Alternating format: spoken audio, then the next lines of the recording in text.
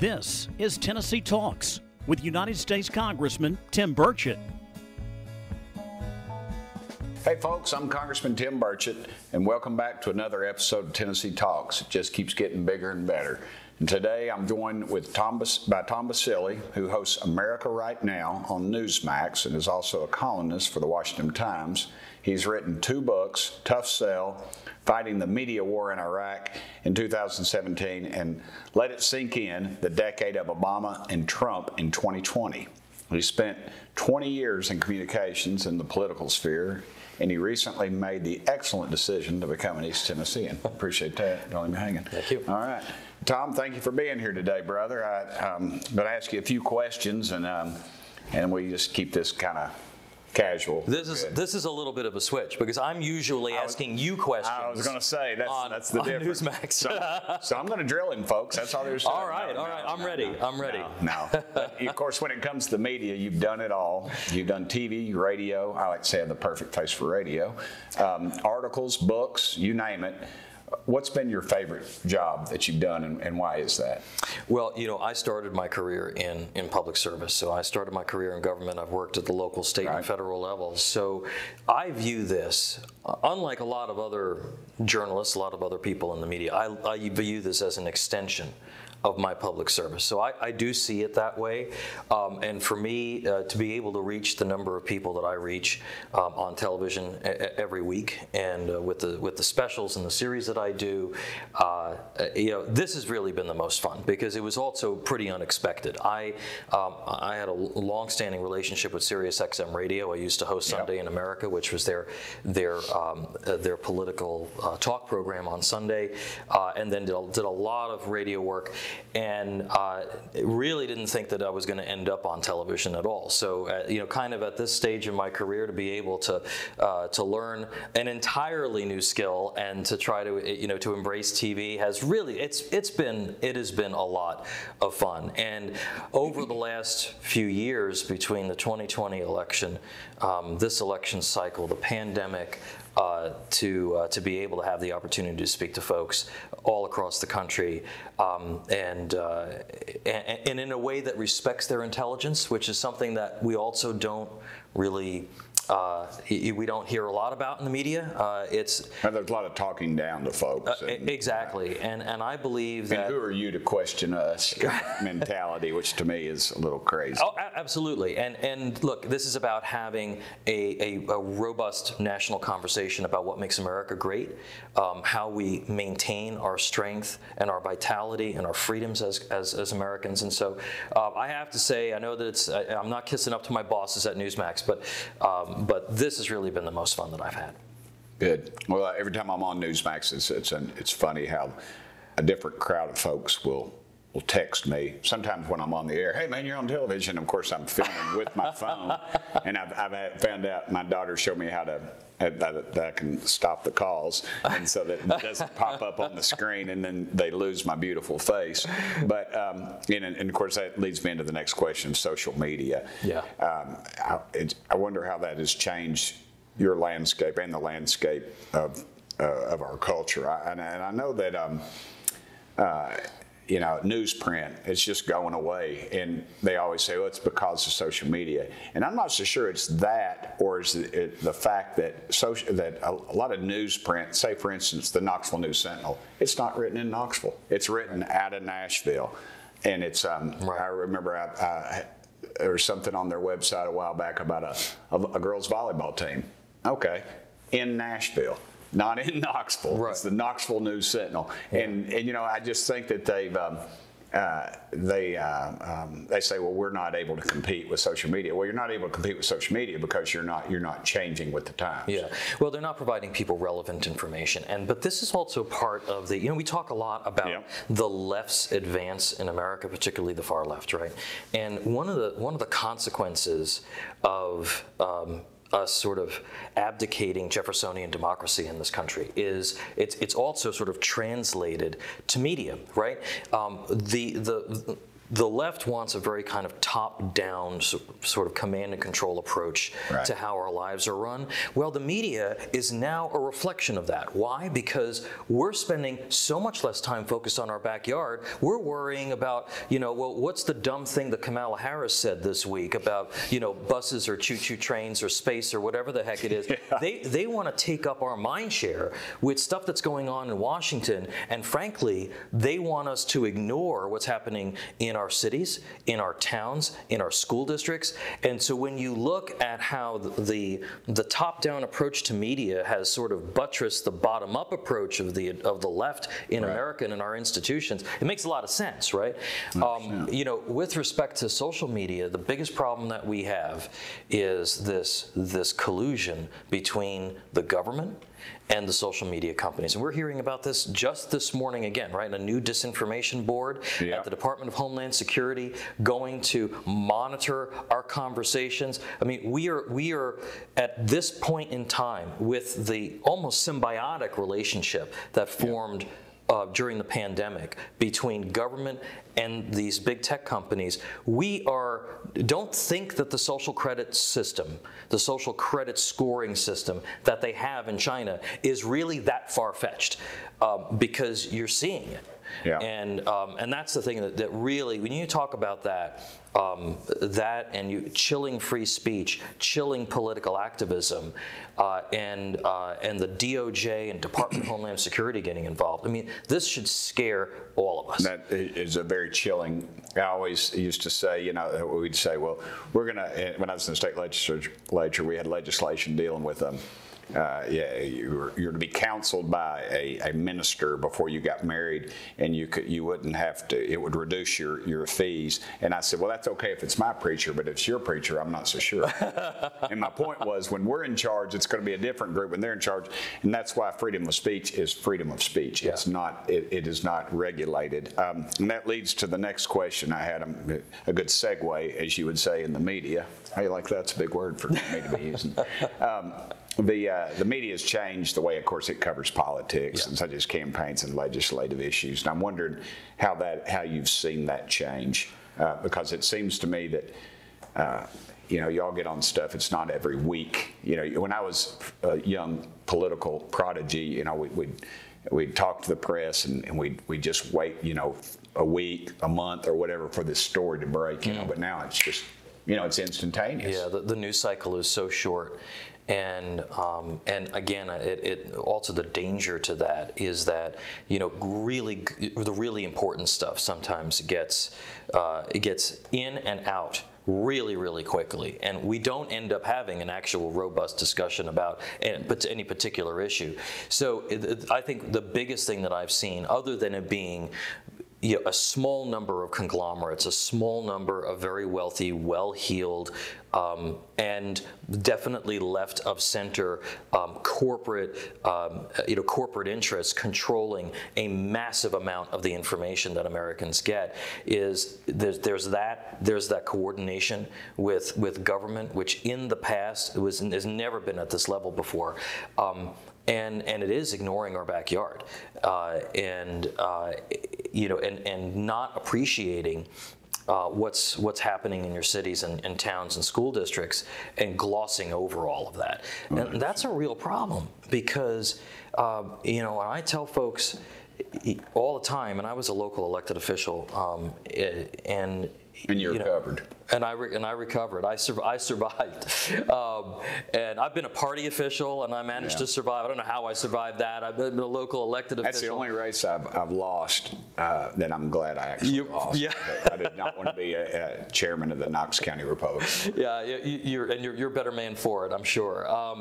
But it's that you really have to pay attention to what's happening in your backyard. We're seeing it in Knox County with development, right? Oh, yeah. These are the types of conversations, should you be building 3 houses on an acre or not? How do you create a master plan?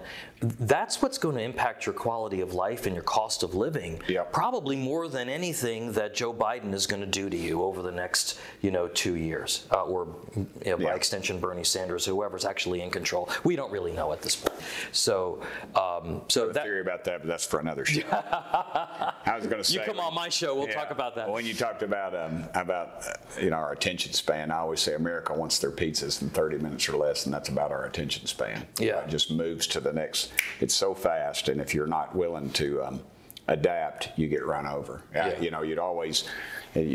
Somebody would accuse you of something, then you would answer it, and then vice versa. You get caught in that. I mean, you're 3 days behind. Mm-hmm. You just ignore most of the criticism because it's usually unfounded, first of all, and then second, it's just nobody's paying attention to it anyway. And if you draw attention to it, then that stops it, and then people are talking about it. Well, and that's why message discipline is so important. And I always when and people do still call me, for advice, and sure. And I'm always willing to give people advice on this. I've taught about political communications at the graduate level, and I've been in strategic communications and public affairs for 25 years. Right. And I always tell folks, do not swing at the pitches in the dirt. Okay, and that's more important now than ever because they have the ability to come at you in so many different ways. Stay focused on your mission. And this was kind of, our former president sometimes would swing at every pitch that was thrown at him. And yes, he had some home runs, but he also struck out a lot. Struck out, yeah. And that's, you got to be careful about that in this environment. And I know you worked in the Bush administration, and what is some differences, would you say, that the Biden administration and maybe the Bush administration or even the Trump administration, or how they communicate with the American people? I'm very frustrated a lot of times because I think sometimes answers can be given and it just looks like a Saturday Night Live skit. And I haven't watched Saturday Night Live in years, but I suspect, there's a thing where somebody's asking a question and the press secretary's just turning pages back and forth, and giving out some crazy answer that just, and that they could have been answered. Take it head on. Say, yeah, we messed up. Or, in fact, we're working on this and this is how we're doing it. Yeah, I think the level of spin is definitely increased. The level of honesty has decreased. But you didn't have social media. When I was in Iraq, for instance, right. And we were working, and I was at the Pentagon, and we were working on the global war on terrorism, communication strategy, and everything else. We didn't have social media pounding us, but we got pounded. George Bush, he got pounded every day. Right. He didn't get away with anything. Joe Biden gets out there and says there are 54 states, says that he passed his student loan welfare bailout, whatever you want to call it, thing through Congress. Total fabrication. He gave the price of fuel, and it was totally wrong, and just. And they continue to say that the Trump tax cuts only benefited the wealthy. It's a flat out lie. 70% plus of Americans received a tax cut during the Trump administration. So the fact is that they will gloss over things that in a Republican administration you'd never get away with. You'd get hounded over it for days. The Hunter Biden story, for instance, is one that continues to frustrate me because you had government agencies, you had social media involved in all of this, and actively trying to depress the story, and a story that we know would have had an enormous impact on voter intent in 2020. It would have swayed votes. I feel like just that level of corruption. And the polling data has all shown that. I mean, it would have swayed enough votes to tip the election. And that's where you had federal agencies involved with social media, and and I feel like it's interesting that that's the very thing that Hillary Clinton accused the Republicans of doing in collusion with the Russians, and it just it's just.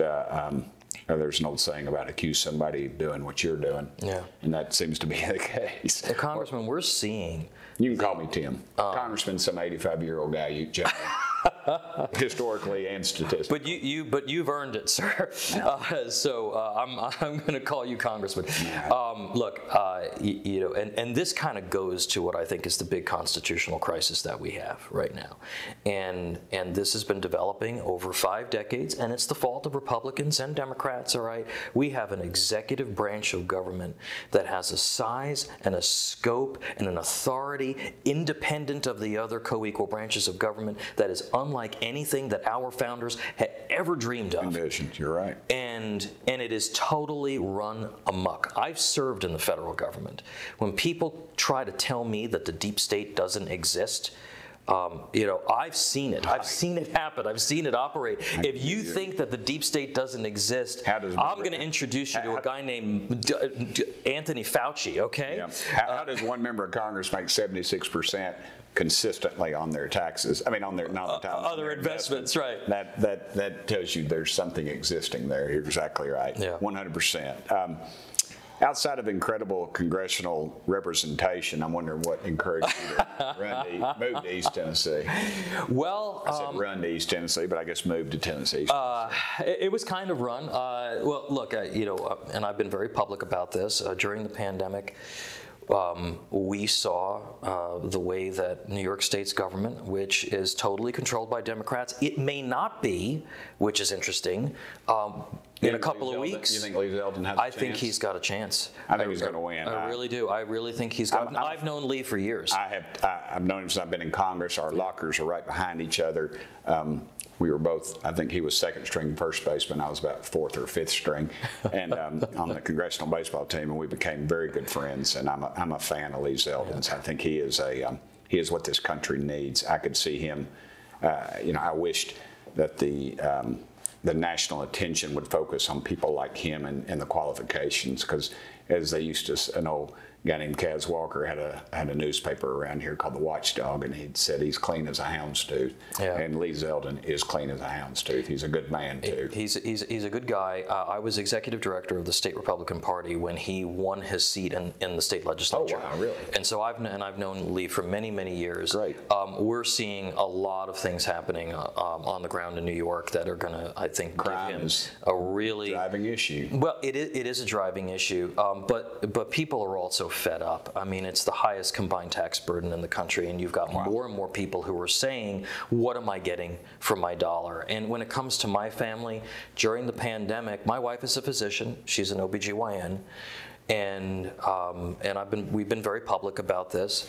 The state of New York outlawed religious exemptions to the vaccine for healthcare workers, even though every healthcare worker that goes into every hospital has to take precautions. Sure.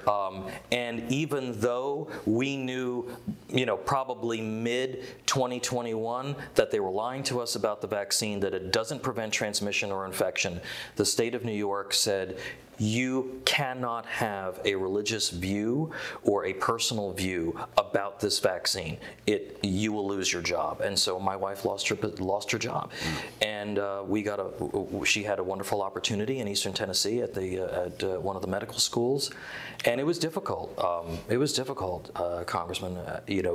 And whenever you run into somebody who's a refugee, who's somebody who's had to make that painful choice to leave where they're from, it is painful, and it's very hard to do.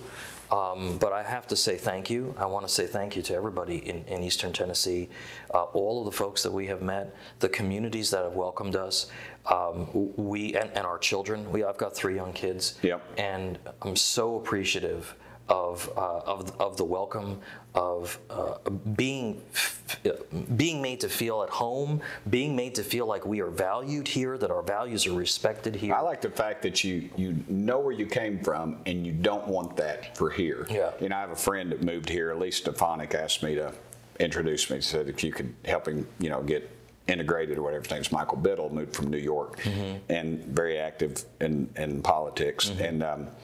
And that's the thing he told me. He said, man, I don't want to change it. I want to keep it just like it is. That's why I left up there. Yeah, and I would encourage people, when you come across somebody who's a transplant, talk to them And this goes back to our earlier conversation, Congressman. Outside of the funny accent, you and I pretty much probably share the same values. Absolutely. You know, East Tennessee is the only place in America where people don't speak with an accent. I don't know if you knew that.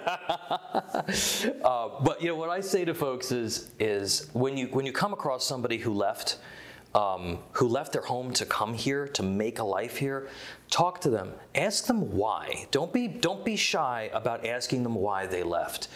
And it's important because we're not immune from the policy. We are not immune from the inertia and the forces that have taken states like New York and turned it the wrong way. I mean, we just had that drag show in Maryville, right? We've got the scandal with the sex reassignment surgeries at Vanderbilt. Yeah. So you're not immune. Look at our neighbors in North Carolina. They're seeing that unless you're careful, you could end up being a Democrat-controlled state, yeah. And your values will be eroded the way that they were eroded in places like New York and New Jersey and Connecticut. So I just, I want to thank everybody because it's been a wonderful experience to become a volunteer. We're glad y'all are here. You know, it's funny. I'm in a group in D.C. and we have breakfast once a week. And one of the members, another member from Congress, is from Texas. It's a very conservative group, obviously. There's about 15 or 20 of us. And they were talking about Beto O'Rourke down in Texas, and they were saying how that, when he ran the first time, that people were saying that it was all these people that moved in from California and New York and all Delaware, wherever else, down to Texas, that almost gave him that election, but in fact it was not. Yeah. Those folks, that's what they were trying to get away from, and they said it was homegrown socialists that actually educated in their public schools and their colleges and universities that followed that pursuit. So it's I think it's a complete 180 of what people think we've been taught. And in Texas, Congressman, they've basically paved from Dallas to Plano. And they didn't grow smartly, right. So they had this population explosion, high-density housing, all of that stuff comes with it some very serious political instability. Sure. And we don't want to make that mistake here in Tennessee. I agree. Tom, this is the part that I hate the most, not that it's ending, but that I allow you to ask me a question. Is there anything that's on top of your mind that you'd like to ask me or correct me on, if the case may be? I'd say, when Governor Bill Lee is done, are you going to run for governor? No, I enjoy, I remember Fred Thompson, who was a great U.S. Senator and was a friend of mine, and I remember trying to talk him into running for president. I even I was at a UT football game, and I made my own homemade Fred for President sticker button, actually, and I wore it, and he actually signed it, and I have it somewhere in my collection. But and Fred said to me, he said, "Tim," he says, "to be president, you got to want to be president." And I really don't have any. I pray about things, ask God what to tell me what to do, but I enjoy being in East Tennessee, and I enjoy being in Congress, and I have a very good. I always tell the Capitol Hill Police, I said, unlike a lot of my colleagues up here, guys, I actually love my family back home, and I want to get home to them, and I appreciate y'all. And they laugh, "Hey, Tim, we love you," whatever, but we have a good time with that. So I at this point, they say never, but I'm about as close to saying never. I think there's going to be a big field of people, and people out of East Tennessee are going to be running all of them, I guess, of the 4 people that are talking about it, they're all pretty close friends. So And I'll be glad that I have my own election at that time, so I can, if I choose again to run for Congress, if I'm still able. But I appreciate that. Yeah. Appreciate that consideration. Well, we're very lucky to have you. Well, thank you, brother. I appreciate that, and I want to thank you for being here with me today. And I appreciate you bringing your perspective from across the board, from the frozen north right down here to good old East Tennessee. We dig it. And the media landscape that surrounds our politics. You have a very interesting perspective that we don't often see. And I want to Thank you for being on here, brother. Well, thank you. It's been a pleasure. Thank you for having me. I fist bumped before COVID, and now everybody's going to fist bumping, so I want to be a little avant-garde, so I'm going back to handshake. I always say conservatives shake hands. Yeah, so, I ain't worried about it. I'm more worried about the Marxists in and not in Nashville, in Washington, than I am a little bit of COVID. Anyway. I'm with you. I'm with you. Thank you, sir. Hey, I'm Congressman Tim Burchett. I want to thank everybody for joining me today for another episode of Tennessee Talks. And as always, thank y'all for sending me here. Thanks for listening to this episode of Tennessee Talks. Please subscribe to the show on Apple Podcasts, Spotify, or wherever you listen to your podcasts. Keep up with Congressman Burchett by following Rep. Tim Burchett on Twitter and Instagram, and Congressman Tim Burchett on Facebook and YouTube.